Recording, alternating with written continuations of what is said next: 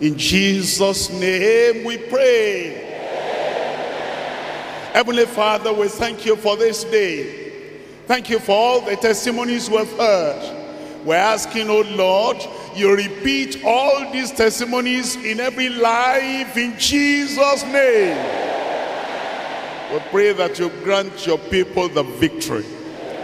Victory all around and victory everywhere in Jesus' name. At home, victory. At work, victory. On the road, victory. In every circumstance and situation, victory in Jesus' name. Lead us right now into your word and connect us with power as in the olden days. We thank you because we know you have answered. In Jesus' name we pray. Thank you very much. We bless the name of the Lord for what the Lord is doing. We thank him very much for the great things we're hearing. And all these great testimonies of salvation, testimonies of restoration, and testimonies of sustaining power of the Lord. Testimony of holiness of life, purity of heart. Testimonies of the power of the Holy Ghost in our lives, of healing, of deliverance, of miracle childbearing. All these testimonies will be permanent for those who have received in Jesus' name. As the Lord is touching us and transforming us and working miracles in our midst over here at the headquarters. So we're hearing testimonies from the states and regions and local governments in Nigeria, as well as in nations all over Africa and beyond. And this great revival time that the Lord has given us, we pray that the fire of revival will keep on burning in our lives, in our church, in Jesus' name.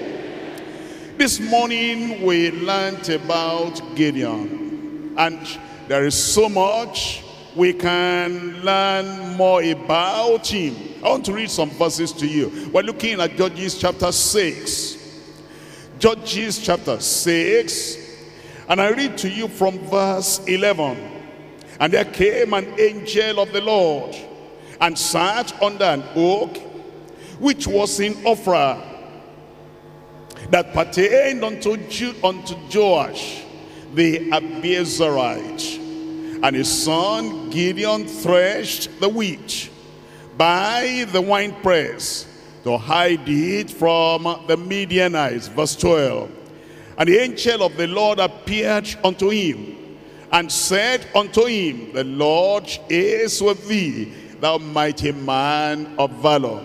I want to tell you this morning, because of the sacrifice of Jesus on the cross of Calvary, and because of your faith in him to receive forgiveness and to receive salvation, redemption, eternal life, the Lord is with you.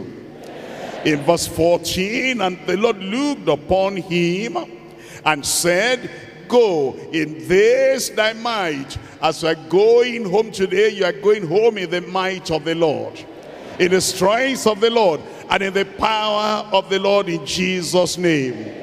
And thou shalt save Israel from the hand of the Midianites. Have I not sent thee? The Lord is sending you forth into victory. He's sending you forth to fight and to win every battle that may come against your life, against your family, against the work of the Lord in your hand, in Jesus' name. Chapter 7, verse 7. It says, and the Lord said unto Gideon, by the 300 that lacked will I save you, and deliver the Midianites into thine hand. Deliver the Midianites into thine hand. The day of victory has come for you.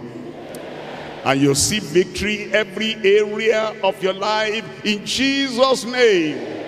Spiritual Midianites you will conquer. All the Midianites that may come against your personal life, your physical life, your domestic life, your professional life, and everything the Lord has raised you up for, you are going to win, you are going to conquer in Jesus' name. In verse 14, and his fellow answered and said, this is nothing else, save that is except the son of Gideon, the son of Joash, a man of Israel, for into his hand has God delivered Midian and all the host. We come to chapter 8. As Gideon then began to pursue, even though he was tired, he kept on pursuing. You will not be tired. You will not faint, because they that wait upon the Lord shall renew their strength. They will mount up as with wings as eagles. They will run, they will not be weary, and they will walk, they will not faint. We're looking at chapter 8 and verse 4. Judges chapter 8 verse 4. And Gideon came to Jordan and passed over, he and the 300 men that were with him, faint and yet pursuing, faint and yet pursuing, until the last Midianite was overthrown, overcome, and conquered. Gideon never stopped. Though faint, yet pursuing. You will pursue until final victory has come in your life. Don't give up. Don't check out. Don't say, I cannot take it anymore.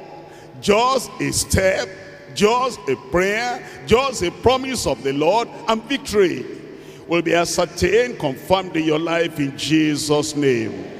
Chapter 8 verse 13.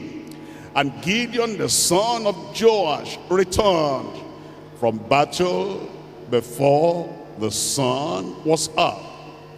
Before the sun was up. He had a whole day ahead of him now to rejoice and celebrate the victory.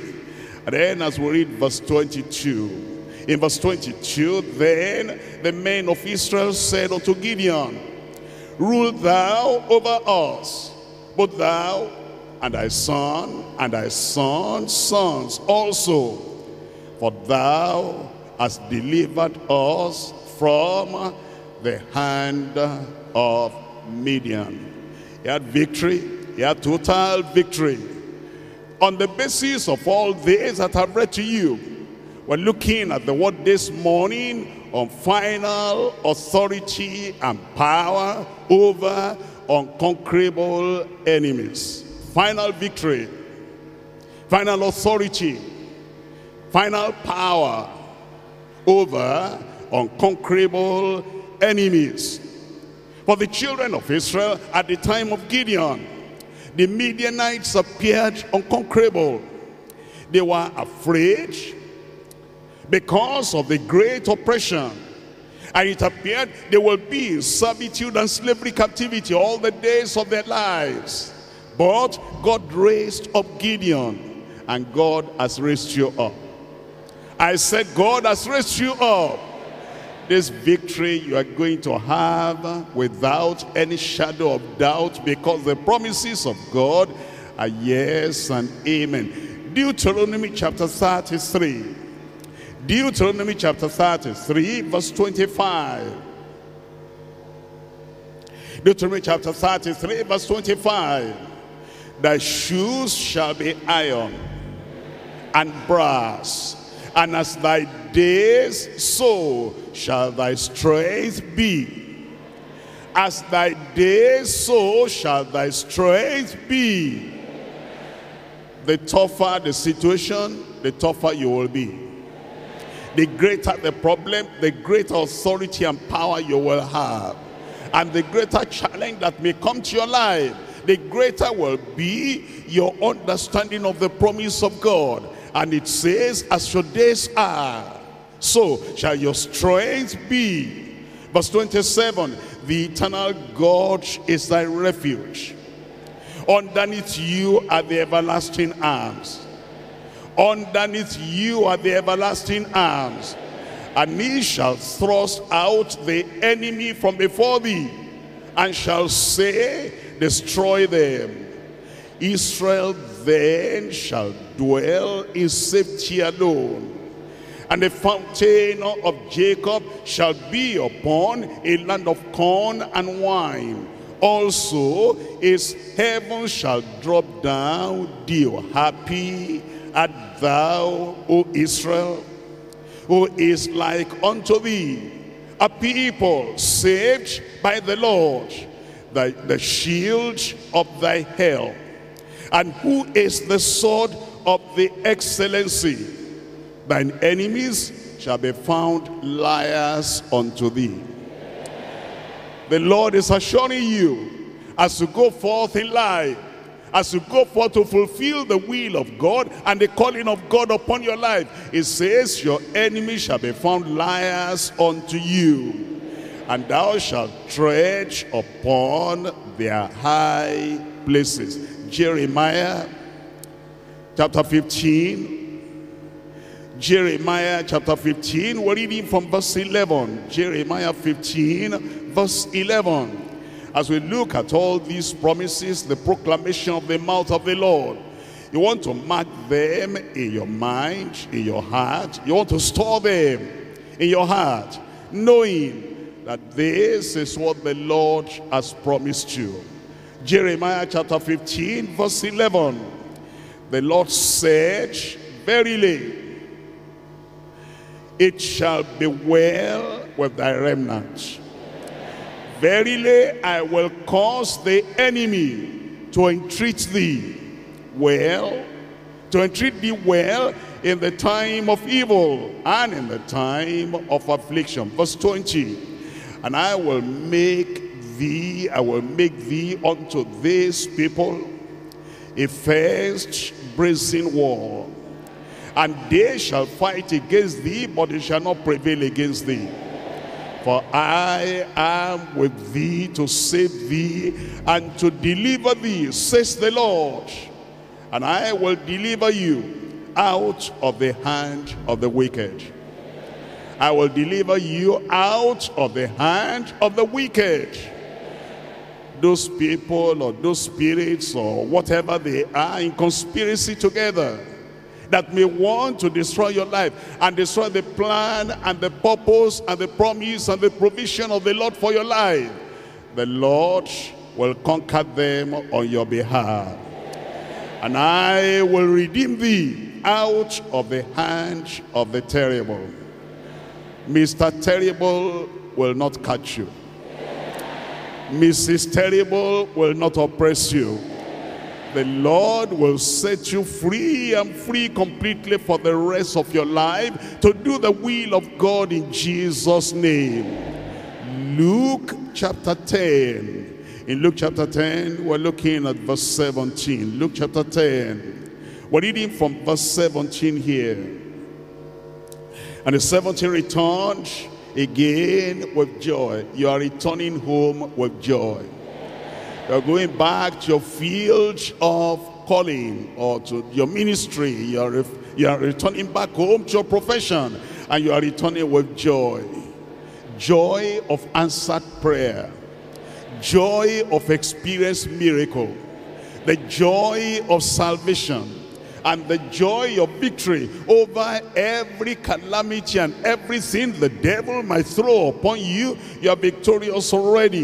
It says, and the 70 returned with joy, saying, Lord, even the devils are subject unto us through thy name. And he said unto them, I beheld Satan as lightning fall from heaven. Behold, I give unto you power.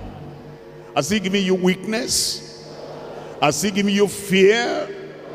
Has he given you defeat? Behold, I give unto you power to tread on serpents and scorpions, and over all the power of the enemy. Over all the power of the enemy. There are some people that will say, enemies don't matter to Christian. In fact, they say the Christian has no enemy. But Jesus said, I give you power to walk or to tread on serpents and scorpions. And Jesus Christ, our Savior and Master, Jesus Christ, the personification of truth.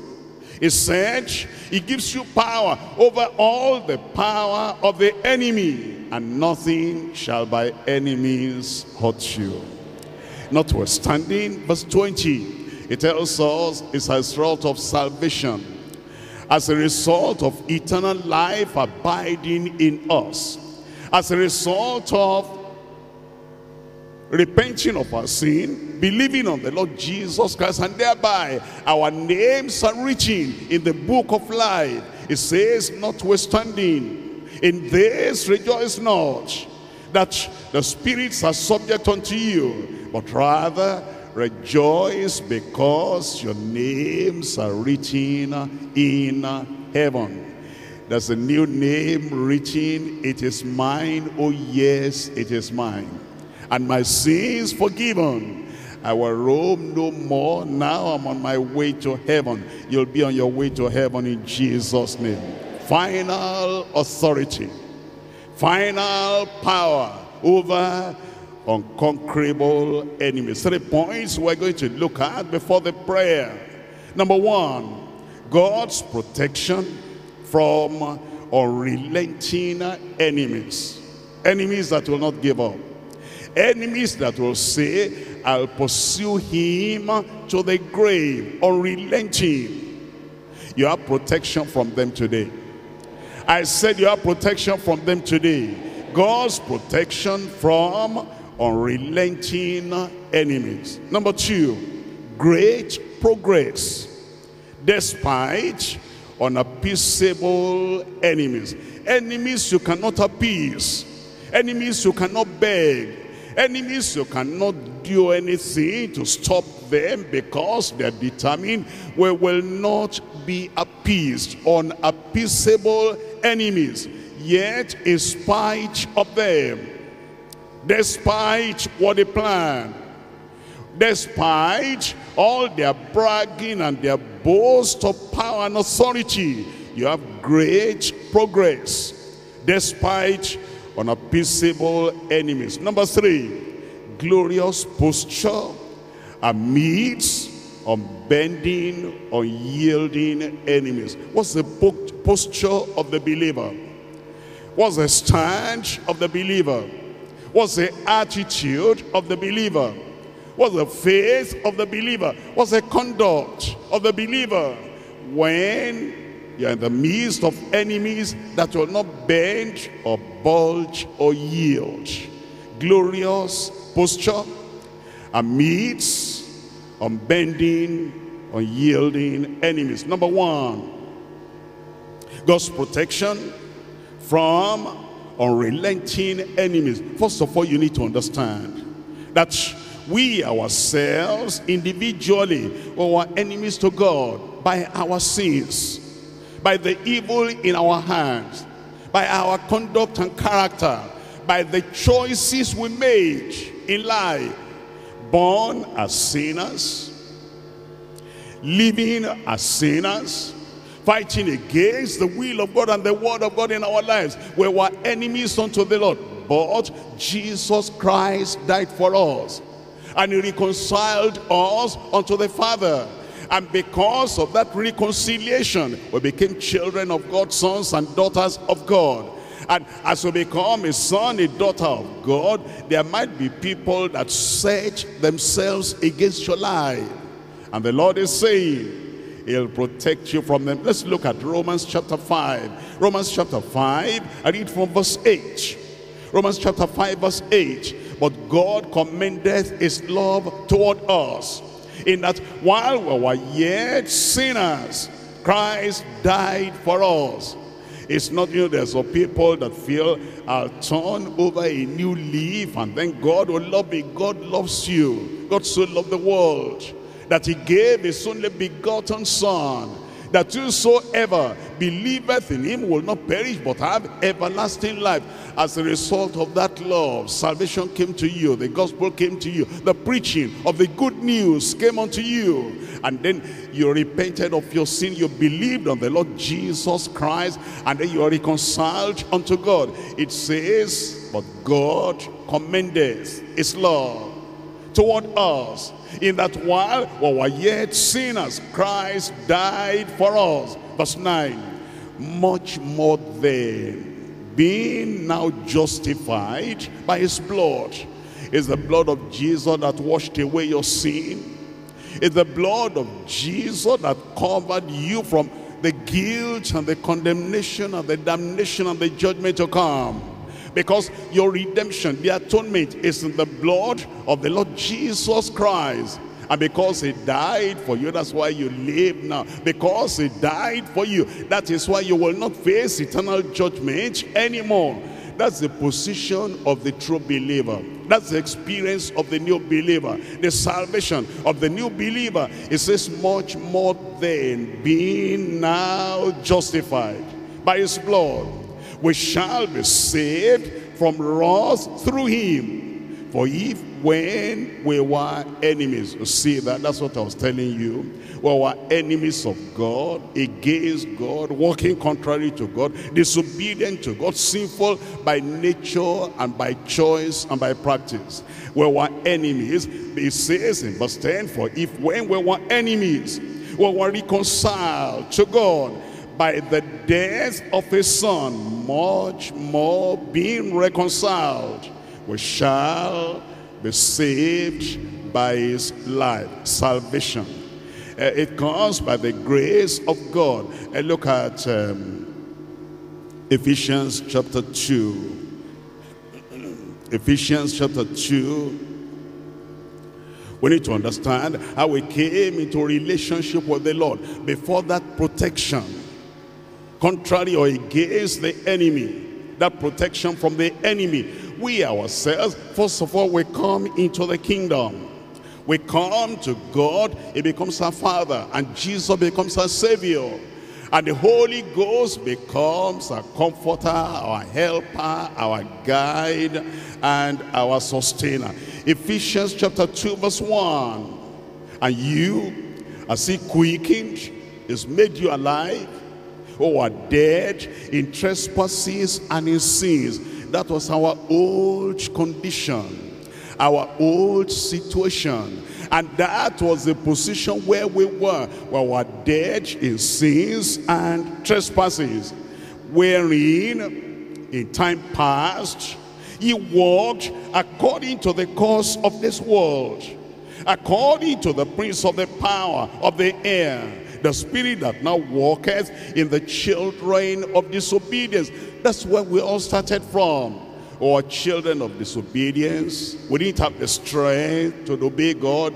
We didn't even have the desire to obey God. We didn't have the power, the ability to obey God. Or were children of disobedience. And then it says, among whom ye also, we also had our conversation, our conduct, our character, our manner of life in times past, in the lust of our flesh, fulfilling the desires of the flesh and of the mind. We were by nature. You see that? We were by nature. Listen to this. We were by nature the children of wrath, even as others. Verse 4, but God, who is rich in mercy, for his grace, for his great love, wherewith he loved us, even when we were dead in sins, has quickened us together with Christ. What does that mean? He raised up Christ from the dead, and we were dead in sins and trespasses. He raised us up together, raised us into life, life in Christ, life in righteousness, life eternal.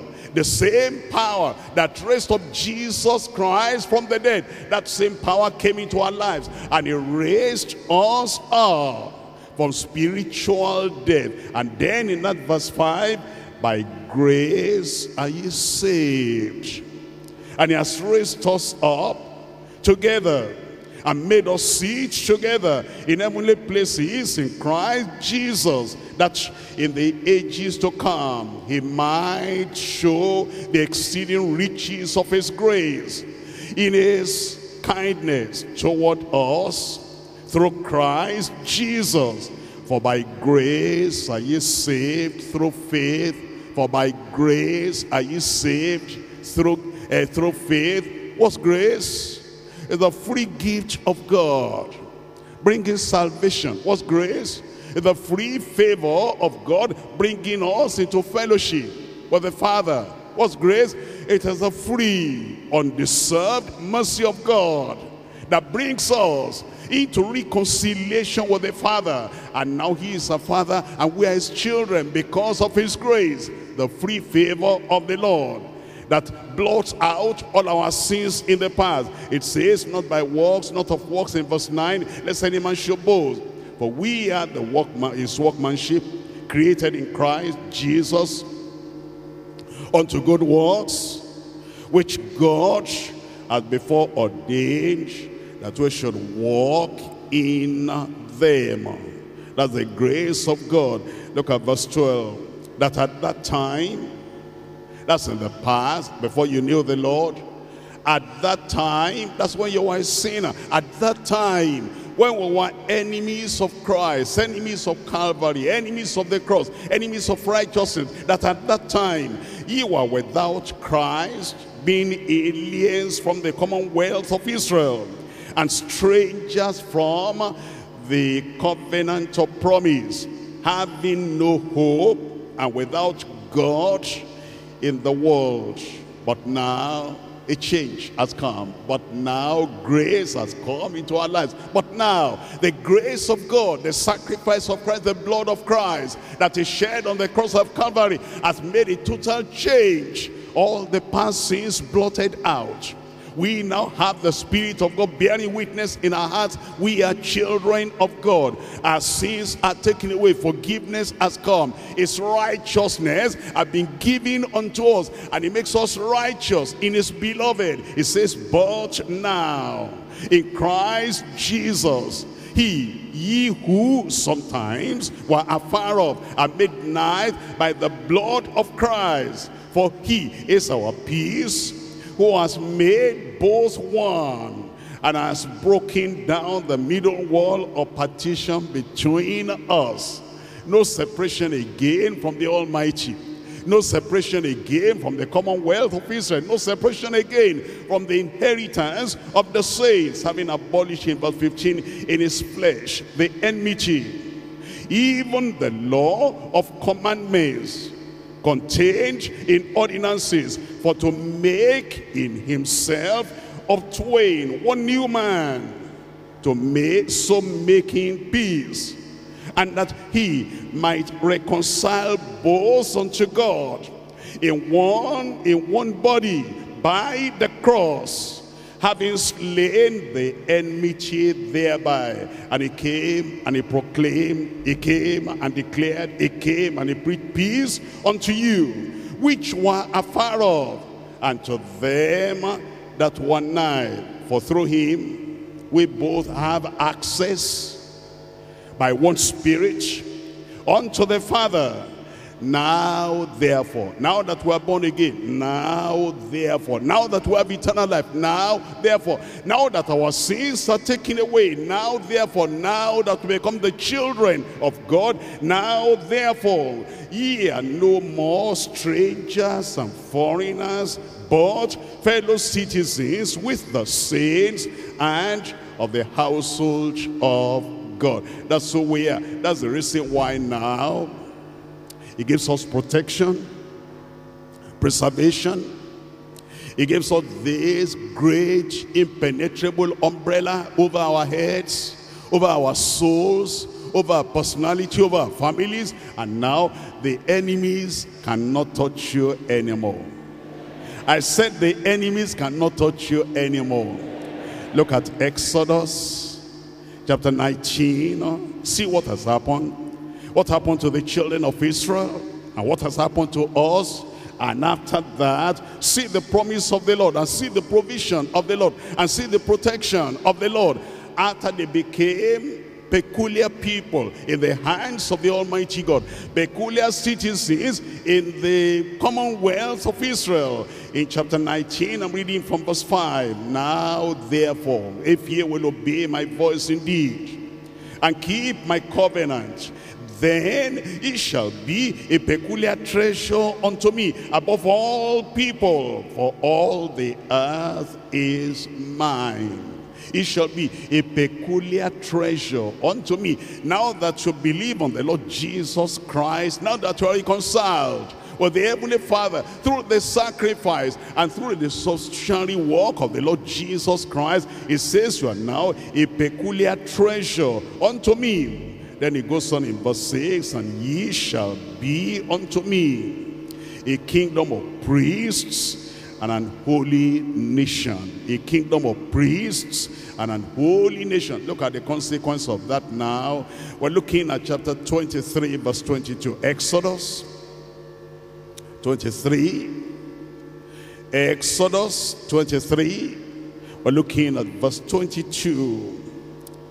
But if thou shalt indeed obey his voice, and do all that I speak, then I will be an enemy unto thine enemies. Child of God, I will be an enemy unto thine enemies. The people who have made covenant with the Lord by the sacrifice of Jesus Christ. All those who have sinned, because when I see the blood, I will pass over you. That's how they were saved. That's how we are saved. That when I see the blood of Jesus, the blood of the Lamb, without blemish, the blood of the one that died for us on the cross of Calvary, when I see the blood, I will pass over you, because you believe in that blood that was shed for you.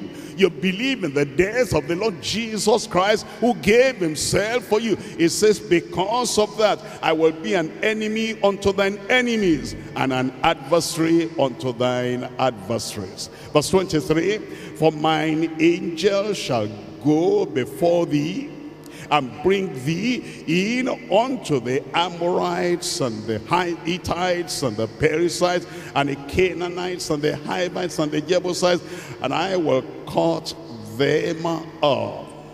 Thou shalt not bow down to their gods, nor serve them, nor do after their works, but thou shalt utterly overthrow them, and quite break down their images.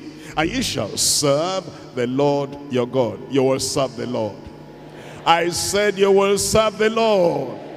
And he shall bless thy bread and thy water.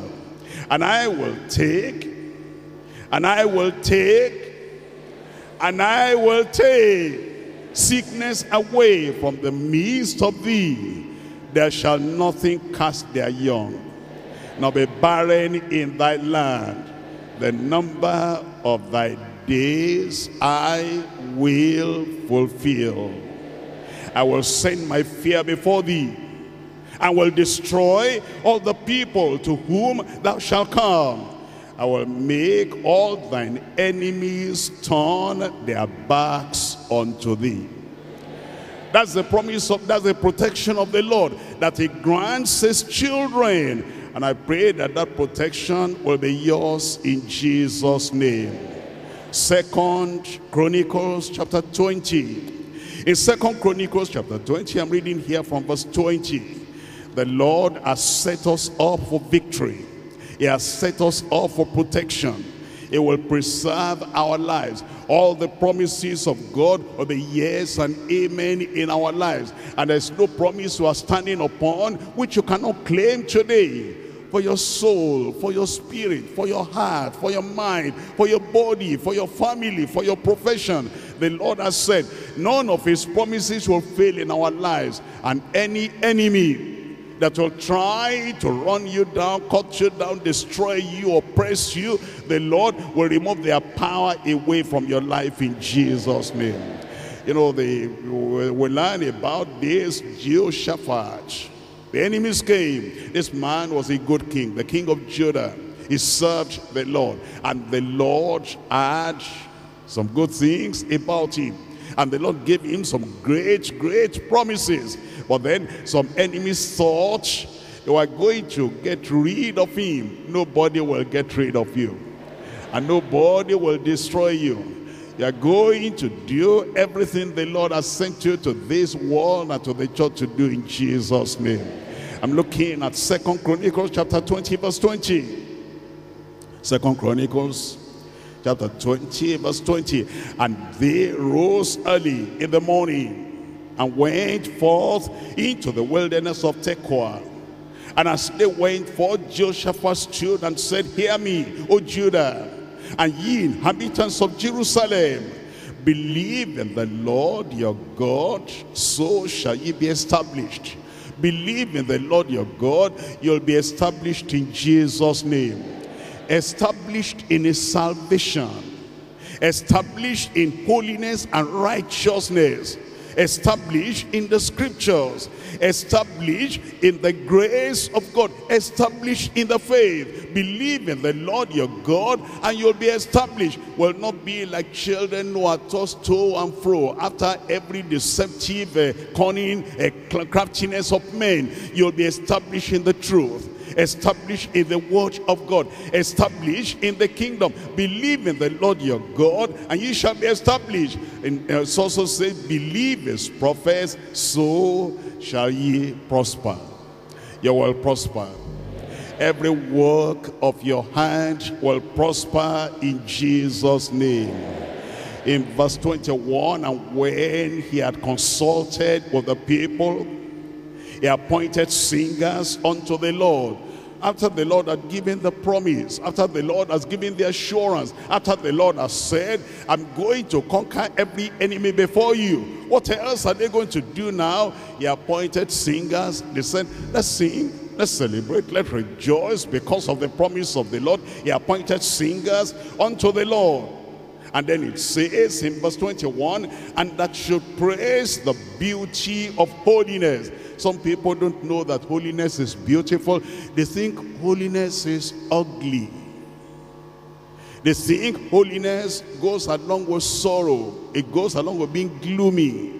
It goes along with being queer. It goes along with being odd. They don't understand. There's beauty in holiness. Holiness is beauty in the sight of the Lord. Holiness is beautiful in the sight of the angels. Holiness is beautiful by the account of heaven. Holiness is beautiful by the people that have the nature of Christ in them. You love it, you appreciate it, you're excited by it. He said they should praise the beauty of holiness as they went out before the army. And to say, praise the Lord, for his mercy endureth forever. And when, in verse 22, they began to sing and to praise, the Lord sent ambushments against the children of Ammon and Moab and Mount Seir, which were come against Judah. And they were smitten. And the children of Ammon and Moab stood up against the inhabitants of Mount Seir, utterly to slay and to destroy them. And when they had made an end of the inhabitants of Seir, everyone held to destroy one another. The enemies destroyed themselves. They will not destroy you. I said they will not destroy you. The weapons they wanted to use on Jehoshaphat, the weapons they wanted to use on the people of God, the children of Judah, they used all those weapons on themselves. Your enemies, whatever weapons they have, the enemies they wanted to use on you to destroy you, they use those weapons on themselves in Jesus' name. And when Judah came toward the watchtower in the wilderness, they looked unto the multitude, and behold, there were dead bodies falling to the earth, and none escaped. And Jehoshaphat and his people came to take away the spoil of them. And they found among them in abundance both riches with the dead bodies and precious jewels, which they stripped off for themselves. It says more than they could carry away. And they were 3 days in gathering of the spoils. It was so much. And on the 4th day, they assembled themselves in the valley of Berakah. And then it goes on to say, for there they blessed the Lord. Therefore the name of the place was called the Valley of Berachah unto this day. Then they returned, every man of Judah and Jerusalem and Jehoshaphat in the forefront of them, to go again to Jerusalem with joy, for the Lord had made them to rejoice over their enemies. That's what the Lord will do for you. As we believe the Lord and stand with the Lord and stay in the will and the word of the Lord, it'll make you to rejoice over your enemies in Jesus' name. Verse 28, they came to Jerusalem with psalteries and harps and trumpets unto the house of the Lord. And the fear of God was on all the kingdoms of those countries, when they had heard that the Lord fought against the enemies of Israel. They sang, they had the victory. You sing, you are going to have the victory. I said they sang, they had the victory. And you sing, you are going to have the victory. Acts chapter 16, verse 25 and verse 26. Acts chapter 16, verse 25. And at midnight, Paul and Silas prayed and sang praises unto God. At midnight, midnight of captivity. At midnight, midnight of imprisonment. At midnight, the midnight of persecution. At midnight, the midnight of their pain. At midnight, the midnight of their suffering. At midnight, the midnight of their deprivation. At midnight, Paul and Silas prayed and sang praises unto God. And the prisoners heard them, and suddenly, everybody says suddenly. Let me hear you suddenly. Let me hear you suddenly. Never be surprised by the plans of the enemy, because suddenly your deliverance will come. Suddenly your victory will come. Suddenly you will triumph over every enemy in Jesus' name.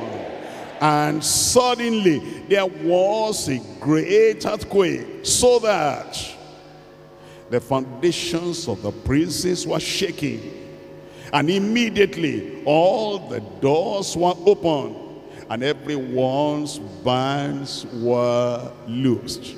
Everyone's bands were loose. You are loose and you are set free today in Jesus' name. Point number two now. Point number two, great progress despite unappeasable enemies. If I have enemies, can I ever make any progress? Of course, of course.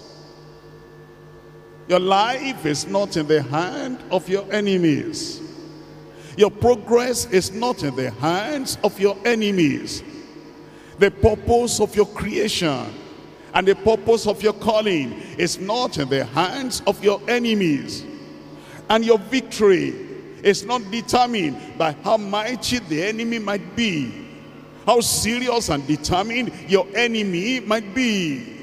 Your success in life, your triumph in life is not determined by how many, the number of those enemies, or the resources of those enemies.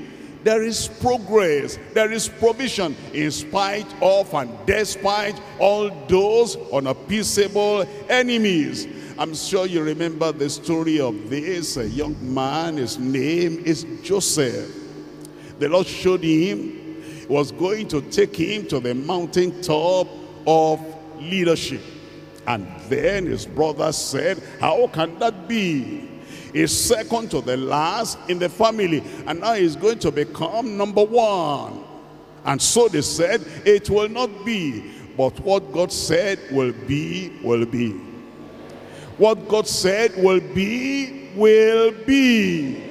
In your life, whatever God has planned, it will come to pass. Whatever God has purposed, it will come to pass. Whatever God has determined, it will come to pass. God has the final say.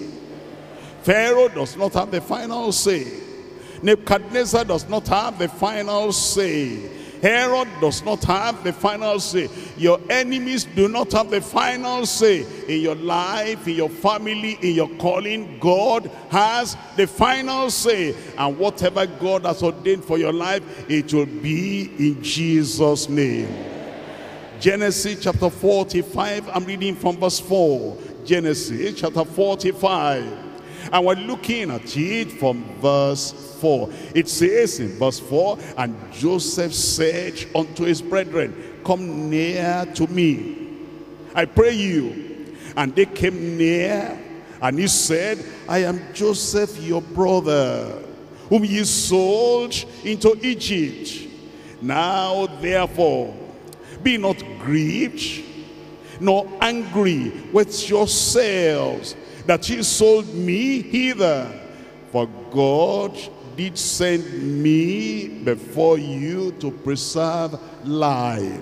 He said, every step of the way, I've seen the hand of God. Every problem that came up, I've seen the help of the Lord. It was the Lord that used everything, because all things work together for good to those who are the called of God, and those who are called according to his purpose. Thank God you are called according to his purpose. Many are called and few are chosen. He called you and you responded. As a result of that response of faith and response of obedience unto the Lord, everything will work together for good in your life in Jesus' name. He says, now therefore, in verse 5, now therefore, be not grieved, nor angry with yourselves, that ye sold me hither. For God did send me before you to preserve life. Let's look at the, chapter 50, reading from chapter 50, verse 18. In Genesis chapter 50, verse 18, it says, and his brethren also went and fell down before his face. That's what they said will never happen. They said, on your dead body, you had a dream. The sun and the moon and the 11 stars, they all bowed down for you. What kind of dream is that? You had all the sheep bound together in the field, and then you had your own sheep, and then all our sheep bowed down. What kind of dream is that?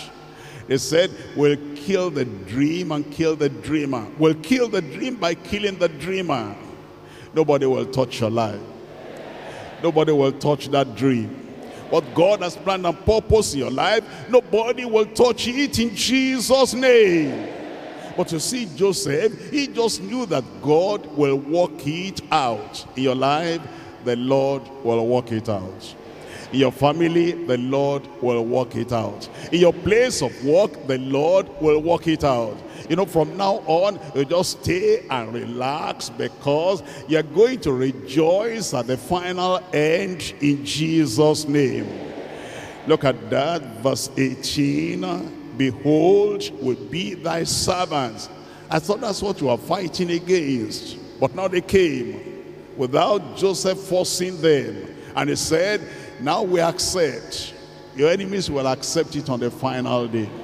Now we know. They will know it when that time comes. We are your servants. Verse 19. And Joseph said unto them, fear not, for am I in the place of God? But as for you, ye thought evil against me, but God meant it unto good, to bring to pass, as it is this day, to save much people alive. He will bring it to pass. In your life, he'll bring it to pass. On every one of your children, he'll bring it to pass. Because God will have the final say in your life, final say in the life of your husband, final say in the life of your wife, final say in the life of your children. And that promise he has made unto you will be fulfilled in Jesus' name. Deuteronomy chapter 28. Deuteronomy chapter 28, reading from verse 1. And it shall come to pass, if thou shalt diligently hearken to the voice of the Lord thy God, to observe and to do all his commandments which I command thee this day, that the Lord thy God will set thee on high above all the nations of the earth. And all these blessings shall come on thee, and shall overtake thee, if thou shalt hearken unto the voice of the Lord thy God. What are the blessings that will come on you? Look at verse 7. The Lord shall cause thine enemies that rise up against thee to be smitten before thy face. They shall come out against thee one way, and flee before thee 7 ways. Have you gone back home? I thought you'll say amen. Look at verse 8. The Lord shall command the blessing upon thee in thy storehouses, and in all that thou settest thy hand unto. And he shall bless thee in the land which the Lord thy God giveth thee. The Lord shall establish you an holy people unto himself, as he has sworn unto thee, if thou shalt keep the commandments of the Lord thy God, and walk in his ways. And all the people of the earth shall see that thou art called by the name of the Lord, and they shall be afraid of you. Your enemies, whatever place they are on the planet earth, they'll be afraid of you in Jesus' name. And the Lord shall make thee plenteous in goods, in the fruit of thy body, in the fruit of thy cattle, in the fruit of thy ground, and in the land which the Lord sware unto thy fathers to give thee. The Lord shall open unto thee his good treasure, the heaven to give the rain unto thy land in a season, and to bless all the work of your hand. All the work of your hand. All the work of your hand. Every area of your endeavor will be blessed in Jesus' name. And thou shalt lend unto many nations, and thou shalt not borrow. The Lord shall make thee the head and not the tail. And thou shalt be above only, and not be beneath, if thou hearken unto the commandments of the Lord thy God, which I command thee this day, to observe and to do them. The promise of God will be fulfilled in your life in Jesus' name. Chapter 30 of Deuteronomy. Deuteronomy chapter 30, I'm reading from verse 6. How the blessings come, how that victory comes, how that victory and triumph over the enemy, how it comes, and how God fulfills his plan, his purpose in your life, in spite of the enemies, despite the enemies, how God still fulfills all his promises in your life. Deuteronomy chapter 30 verse 6. And the Lord thy God will circumcise thine heart, and the heart of thy seed, to love the Lord thy God with all your heart, with all your soul, and that thou mayest live. And the Lord thy God will put all these curses upon thine enemies, and on them that hate thee, which persecuted thee. I'm waiting for your amen there. How will that happen? It tells us in verse 6. It says verse 6 must come before verse 7. There are many people that say, I don't know why. I meet them in the dream, I meet them in the day. I move here, they hinder me. I move over there, they hinder me. There is something the Lord has said in verse 6. And he said, as a result of that oppression of the Spirit, oppression of his covenant in your heart, in your life, As a result of that operation in verse 6, then verse 7 will take place. What's the operation in verse 6? Look at that. And the Lord thy God will circumcise thine heart. The children of Israel, they knew one kind of circumcision. It was a fleshly circumcision. It will circumcise their flesh, the flesh of their foreskin. What they carried from Adam physically into this world, the Lord said, circumcise yourself. And they will take that extra flesh coming from Adam. They'll take that away from them. He said, that is a sign of my covenant with you. But now the Lord said that physical, outward, external, fleshly circumcision was just a picture of the other circumcision I need to do in your life.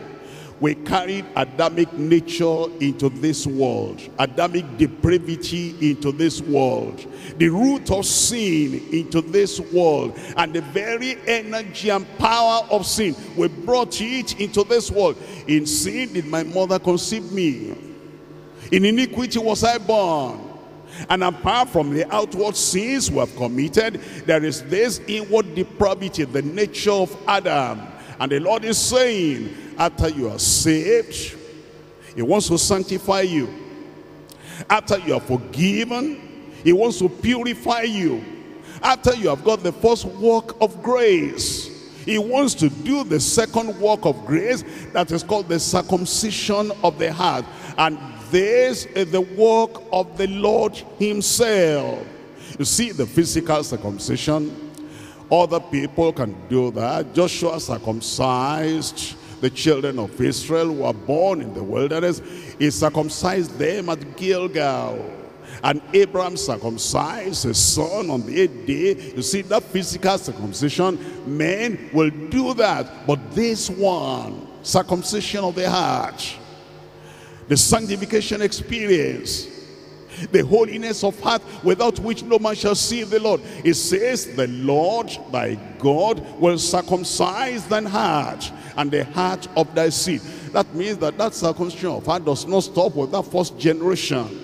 Sanctification does not stop with the first generation of members of the church. It goes on and on and on. Will circumcise the heart of thy seed. When the circumcision takes place, what's the result of that? What's the consequence of that? The consequence of sanctification. The consequence of purity of heart. The consequence of pure heart, holy nature in the sight of the Lord. What's the consequence of that? To love the Lord thy God with all thine heart and with all thy soul, that thou mayest live. That's the abundant life, that thou mayest live. Then verse 7 now, after that circumcision of heart, and the Lord thy God will put all these curses upon thine enemies, and on them that hate thee, which persecuted thee. And thou shalt return and obey the voice of the Lord, and do all his commandments which I command thee this day. And the Lord thy God will make thee plenteous in every work of thine hand, and in the fruit of thy body, and in the fruit of thy cattle, and in the fruit of thy land, for good. For the Lord will again rejoice over you for good, as he rejoiced over thy fathers, if thou shalt hearken unto the voice of the Lord thy God, to keep his commandments and his statutes, which are written in the book of this law. And if thou turn unto the Lord thy God with all thy heart and with all thy soul, you'll prosper in Jesus' name. 1 Samuel chapter 2. In 1 Samuel chapter 2, I'm reading from verse 1.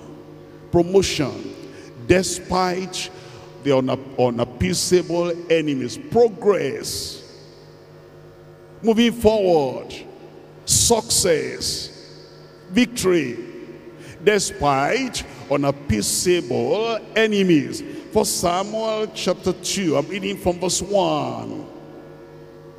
And Anna prayed and said, my heart rejoiceth in the Lord. Mine horn is exalted in the Lord. My mouth is enlarged over mine enemies, because I rejoice in thy salvation. Our salvation is very important. Eternal life, very important. Knowing the Lord, very important. It says, because of the salvation of the Lord, eternal life, forgiveness of my sin. It says, because I come into this covenant with the Lord by the blood of the Lamb. Because of that salvation, that the Holy Ghost is bearing witness in my heart, I'm a child of God. It says, my heart is rejoicing over mine enemies. Look at verse 2. There is none holy as the Lord, for there is none beside thee, neither is there any rock like our God.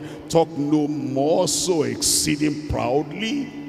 Let not arrogancy come out of thy mouth. For the Lord is a God of knowledge, and by him actions are weighed. The bows of the mighty men are broken, and they that stumbled are girded with strength. It tells us in verse 8, he raiseth up the poor out of the dust. He will raise you up. And lifteth up the beggar from the dunghill. He lifts you up from the dunghill in Jesus' name. To set them among princes, and to make them inherit the throne of glory. For the pillars of the earth are the Lord's, and he has set the world upon them. He will keep the feet of his saints. The Lord will keep you. You will not fall, you will not falter, you will not faint. You will keep the feet of his saints, and the wicked shall be silent in darkness. For by strength shall no man prevail. The adversaries of the Lord shall be broken to pieces. The adversaries of the Lord shall be broken to pieces. The adversaries of the Lord shall be broken to pieces. Out of heaven shall he thunder upon them. The Lord shall judge the ends of the earth, and he shall give strength unto his king, and exalt the horn of his anointed. The Lord will do that in your life. Make you stronger than your enemy. Make you greater than your enemy. Make you wiser than your enemy. He will fulfill it from this day forward in your life, in your family, in your ministry, in your church, in our church, in Jesus' name. Psalm 105 verse 24. Psalm 105 verse 24. Psalm 105 verse 24. I'm waiting for you. You need to mark this in your Bible, because from today there will be a fulfillment of this verse in your life. 105 verse 24. And he increaseth his people greatly. He will increase us greatly. And made them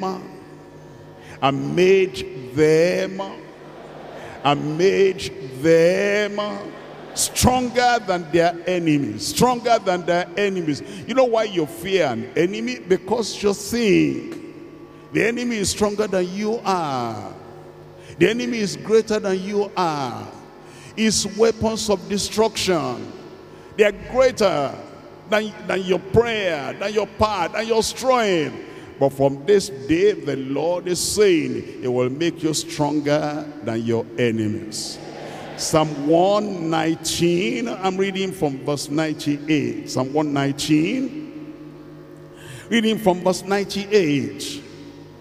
Thou through thy commandments hast made me wiser than mine enemy. Stronger, mightier, greater, now wiser. Thou hast made me wiser than mine enemies, for they are ever with me. I have more understanding than all my teachers. Give me a good amen there. For thy testimonies are my meditation. You meditate on the word of God, you'll be wise. Meditate on the word of God, you'll be strong. Meditate on the word of God. You'll be stronger, mightier, and you'll be greater. You'll be wiser than all your enemies. It says in verse 100, I understand more than the ancients, because I keep thy precepts.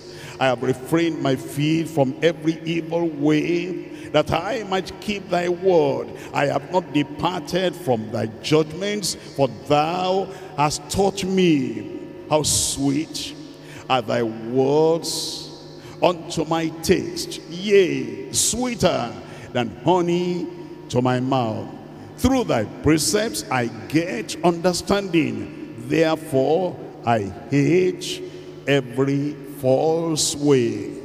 Well, the assurance of the Lord is there. Great progress on your way from now on. Great victory on your way from now on. Point number 3, glorious posture amidst unbending, unyielding enemies. The enemies that will not give up, no matter how you pray, no matter what you do, they will not give up. What's your posture? Because you know you are going to have the victory, and from this day victory is assured in your life in Jesus' name. But what will your posture be? What will your attitude be? What will your character be? What will your conduct be in the midst of those unbending, unyielding enemies? We're looking again at Genesis chapter 50. Genesis chapter 50. You must have the right attitude. You must not try to avenge yourself. You must not try to push like they push. You must not try to destroy like they want to destroy. You leave all that in the hands of the Almighty God. Genesis chapter 50 verse 18. In verse 18 it says, and his brethren also went and fell down before his face. And they said, behold, we be thy servants. Behold, we surrender. You know, Joseph could have taken advantage of that at that time. Now you know.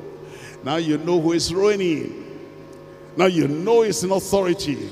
Now you know who has power. Now you know who has the final say. No, he didn't say that. The posture of the believer, the attitude of the believer in the midst of those unbending, unyielding enemies, that you remain a child of God, meek and mighty, simple but single-minded, sincere but sanctified, honest but holy.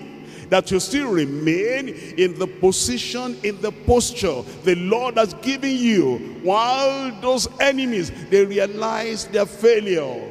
Look at it, verse 19. And Joseph said unto them, fear not, for am I in the place of God as for you? Verse 20, ye thought evil against me, but God meant it unto good, to bring to pass as it is this day, to save much people alive. You still know that your commission is to save people. It's to bring them to the knowledge of the grace of God. It's to bring them to the knowledge of that holiness without which no man shall see the Lord. And you do that in your personal life. You do that with the declaration, the preaching of the word of God, as well as the way you live. Verse 21. Now therefore, this is the posture of the believer. This is the attitude of the true believer. Now therefore, fear ye not. I will nourish you and your little ones. And he comforted them and spake kindly unto them. That's your posture in the midst of the enemies. We're looking at Proverbs chapter 25. Proverbs chapter 25. Your posture, your attitude, your conduct, your character in the midst of those unbending, unyielding enemies. Proverbs chapter 25 verse 21. In verse 21 it says, if thine enemy be hungry, what do? Give him bread to eat. You see that? This is a believer. This is the one that knows, after all, is helpless, is powerless. He cannot hurt me. After all, my victory is assured. After all, my progress It's already confirmed in heaven forever, O Lord. Thy word, thy promise, the prophecy is settled in heaven. And because he knows it is settled in heaven, that's why, you know, you get angry at somebody because you think it's hurting me, he can hurt me. But when you realize he cannot hurt you, he's helpless. He needs your help. And he needs, you know, whatever you have. Then you don't get angry at him anymore, because it says, if thine enemy be hungry, give him bread to eat. If he be thirsty, give him water to drink. For thou shalt heap coals of fire upon his head, and the Lord shall reward thee. Every good thing you do towards your enemy, the Lord will reward you in Jesus' name. Romans chapter 12. Romans chapter 12. And here we're reading from verse 17. Romans chapter 12, verse 17. In verse 17 it says, recompense to no man evil for evil. Recompense to no enemy evil for evil. Recompense to no persecutor evil for evil. Recompense to no one evil for evil.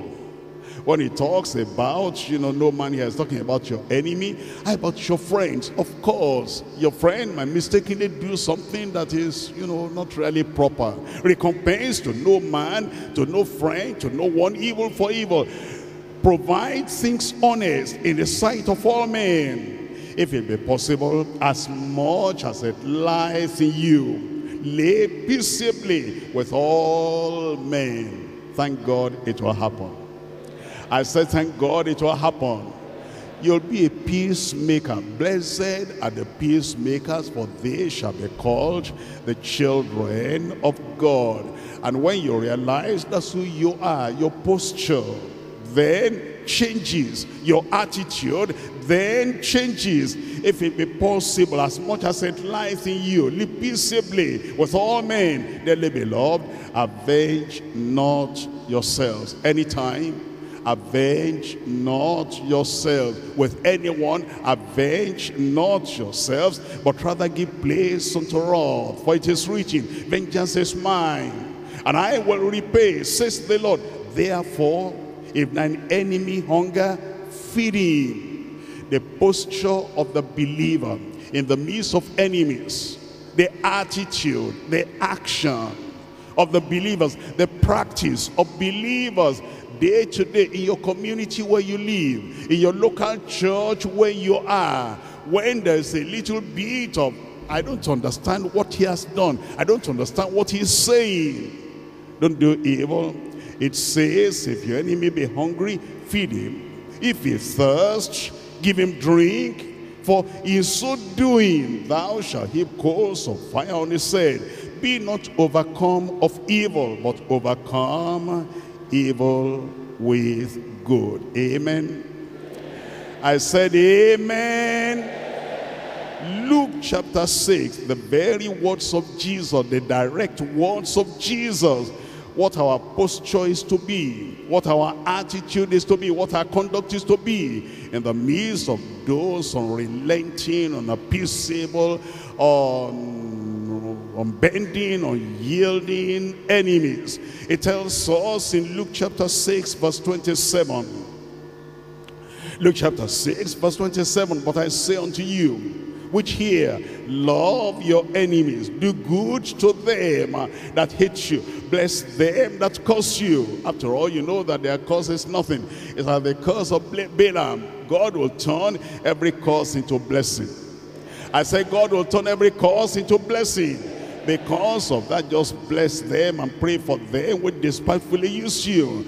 And unto you that, and unto him that smiteth you on the one cheek, offer also the other. Don't isolate yourself.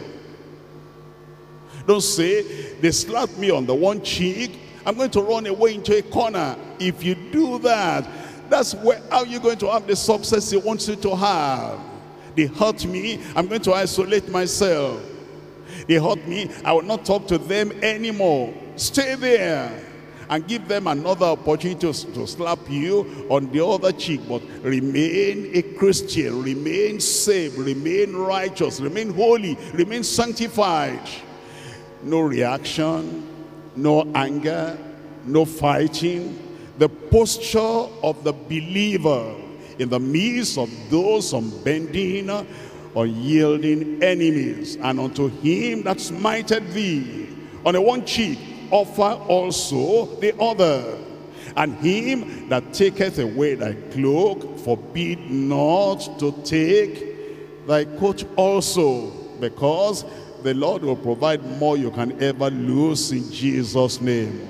Verse 35, but love ye your enemies, and do good, and lend, hoping for nothing again. And your reward shall be great, and ye shall be the children of the highest, for he is kind unto the unthankful and to the evil.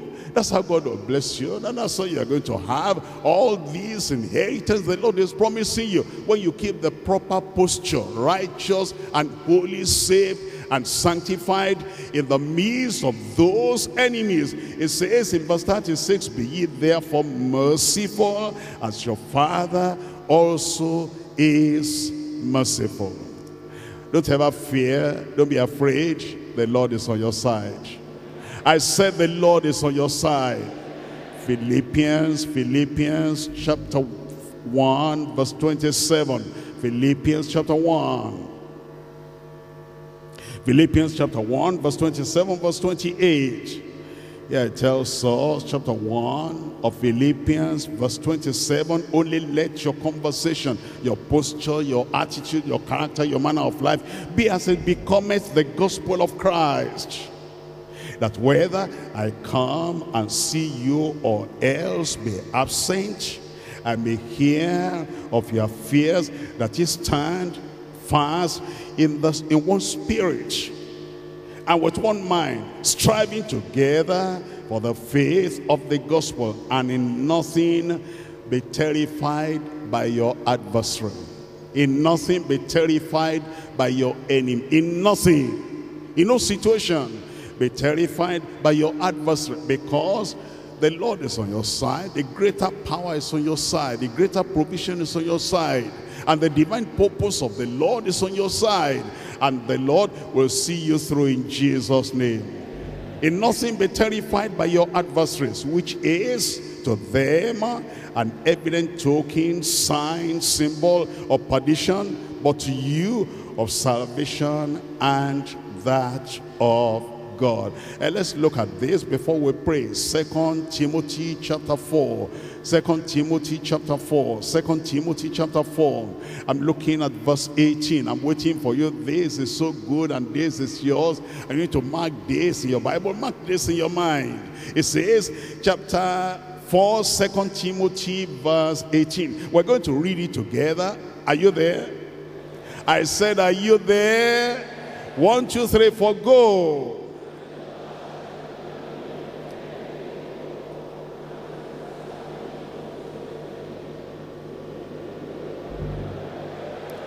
Once again, 1, 2, 3, 4, go.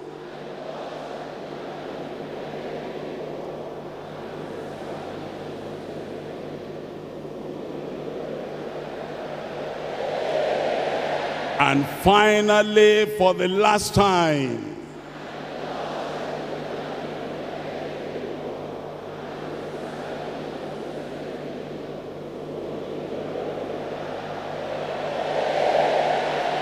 can you stand up on your feet? Just stand up. Don't pray. Don't do anything yet.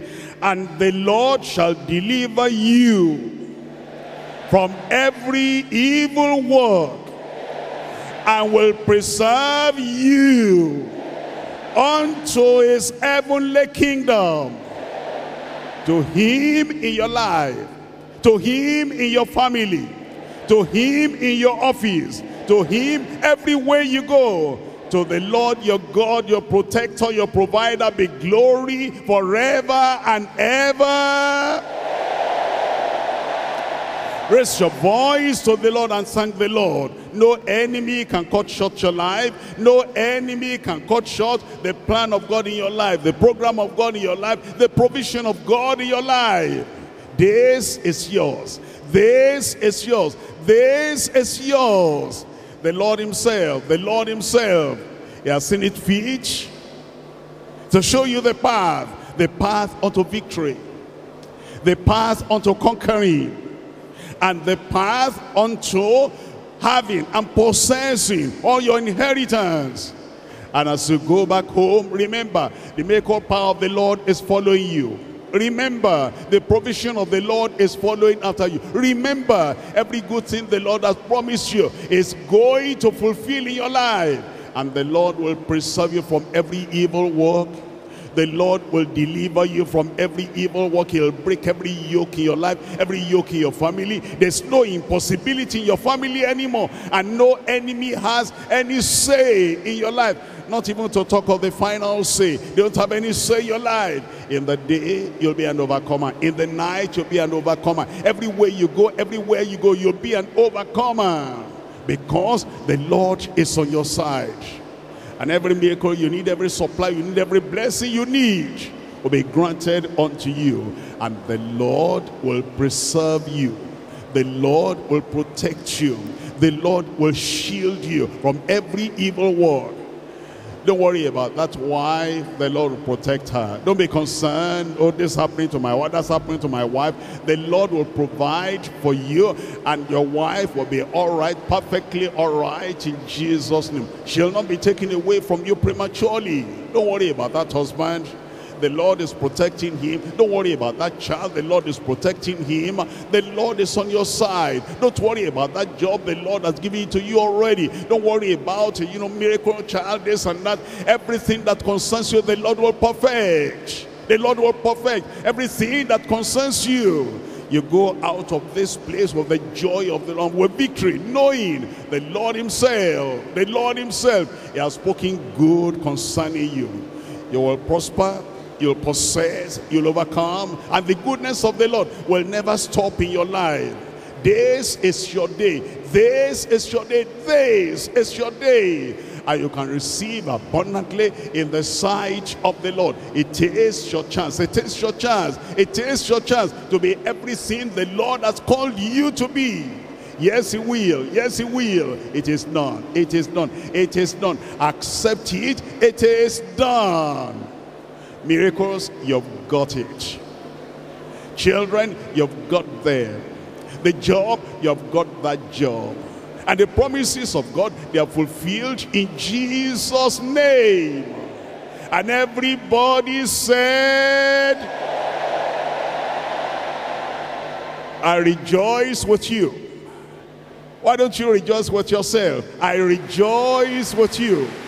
I rejoice with you. I rejoice with you. The greatest miracle you ever saw will happen in your life. The greatest thing you ever saw will happen in your life. Testimony upon testimony. Miracle upon miracle. The Lord will fulfill in your life in Jesus' name. Raise up your hand and let's confirm that. Father, in the name of Jesus, I pray for all your people, our pastors, our overseers, our leaders, our singers, our workers, everybody, our members and the invitees. Oh Lord, I pray this day will be a turning point in Jesus' name. As we go forth now, we leave all calamity behind, all sicknesses behind. We leave all the pains of the past, we leave behind in Jesus' name. All the poverty, will leave that behind in Jesus' name. Lord, I pray your promise will be yes and amen. Your power, your authority will be upon all your people as they go forth in Jesus' name. Enemies are conquered before you. The great enemy, the devil, is paralyzed before you. And all the things that go against your progress, everything is taken away in Jesus' name. Without exception, every brother and every sister, without exception, every boy and every girl, receive the miracle working power of the Lord. Receive the protection of the Lord. Every step you take, everywhere you go, you will experience the fulfillment of the glorious promises of the Lord in your life, in Jesus' name.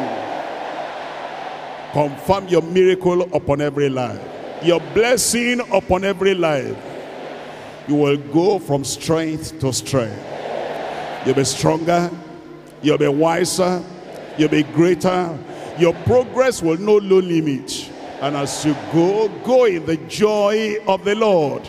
And when you come back with testimonies, miracles, signs and wonders. And the joy of the Lord will be your strength. Lord, we thank you because we know you have answered. In Jesus' name we pray.